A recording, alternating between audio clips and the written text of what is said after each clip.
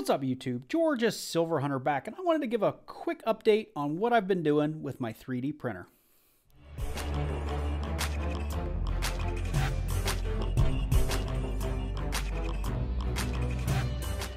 So in the original video, which I'll link to in the description down below, and I'll put a little title card maybe right about there for you if it's easier.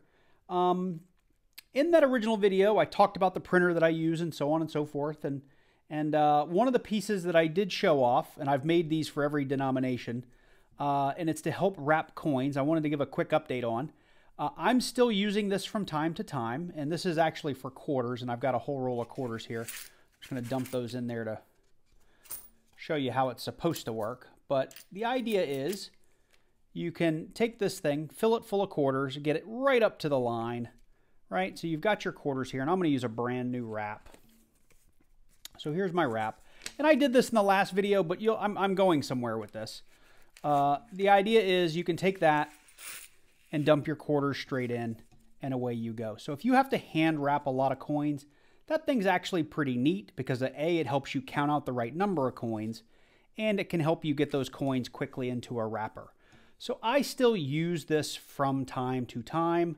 However, I did another video where I recently bought a coin counter machine, and I use that more than not, simply because I can rewrap a whole box of quarters or dimes now in about 20 to 30 minutes, which is really, really useful. So this is one piece. I think it's pretty cool. If you have a 3D printer, I've linked to these things in the description of the 3D print video, and if you want to know, just leave me a note, and I can shoot you the link. But this thing's actually been really, really cool. I'm going to leave this in the state that it's in because we're going to come back to it in a minute. Both the coin machine that I have and this little device, that's great if you have nothing but quarters, nickels, dimes, pennies, and you can print those out for the specific denomination. What I can't do is half dollars.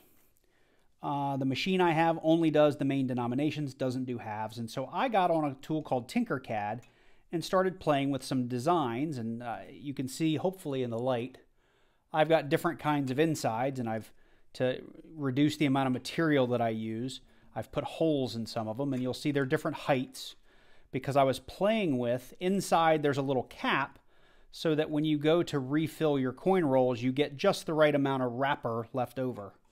So, if you've got a wrap, you don't want your coins coming all the way to the end, you want your coins coming to about right here. So in these little tubes, I've got little holes in there. And the last design I landed on, actually it's beveled inside. I hope you can see that. So that if you have a wrapper that's not working with you, you can actually get it, and when you shove it in, that little bevel will help separate the wrapper at the bottom. So I made 5, or actually made about 7 or 8 of these. So now when I have to rewrap half dollars, I just line all of these various ones up, and I've kind of gotten to know where the coins need to go in each one to have a perfect number of coins. But you can see that the paper kind of stays open, and I can very quickly just kind of drop these in like so. And the nice thing is I can put my finger through, and when I take it out, the coins are already at a good depth to just start folding the paper. So I thought this was kind of a neat idea. I wrapped a whole box of half dollars the other day really, really, really fast because I just lined up a bunch of these, put the wraps inside, and dropped coins till they were the right height, took them all out, folded the paper, and moved on. So it's saving me a tremendous amount of time. So if you have a 3D printer, or a friend that's got a 3D printer and you're interested in this, I'm happy to post my designs. They're pretty basic. Each one of these things takes about an hour to print, maybe 2 hours on some of the more complex ones, and not a whole lot of material.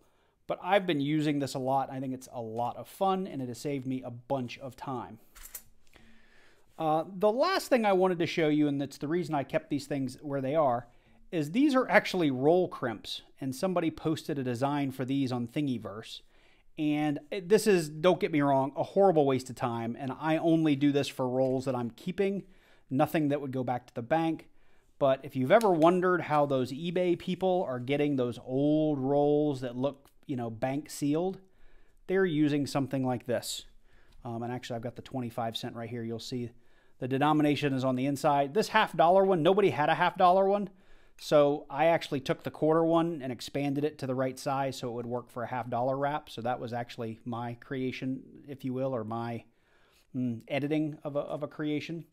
But just to show you how this works, you put your quarters in, you basically put this thing on the bottom and you just start to twist like this. You apply pressure and push down on the paper, and you'll see like that 10 is going to slowly get eaten up as I push and spin, right? And inside of this little piece of plastic, it is rolling that paper inside. So if you have a bunch of coins and you are trying to do like a nice wrap just for long-term storage or something, it would take you all day to do this. But you can see how I'm starting to get a nice bank-wrapped roll on the other side of my piece of paper. And it does take a little bit of practice and a little bit of time to get good at it. And once you get the right pressure, though, you can actually move pretty fast and get a really nice crimp on the paper. And I'll do the other side. I won't do the $50 because it works the same. You can see I got a long way to go here, so I may not do that all of it, but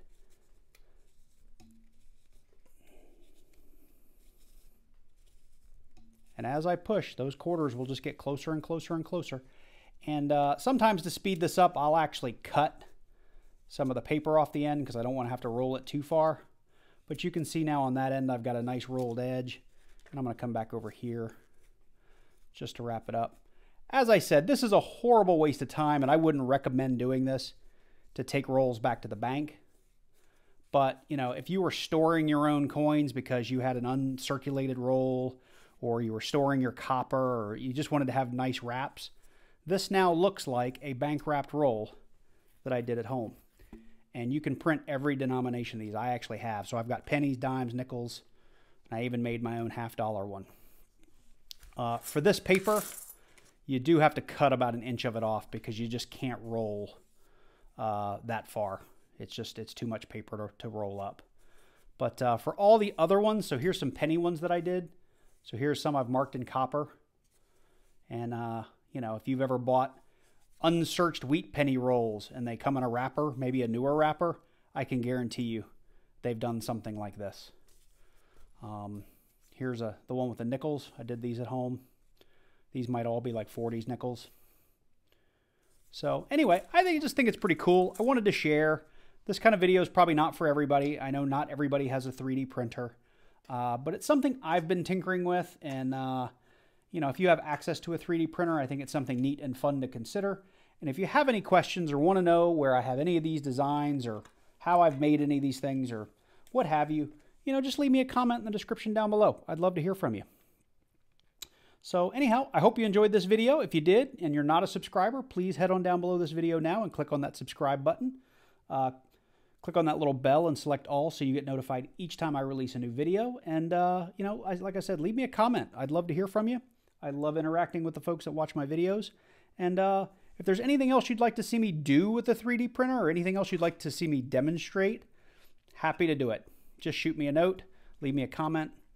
Love to interact with you guys. Anyway, with that, take care. See you in the next one.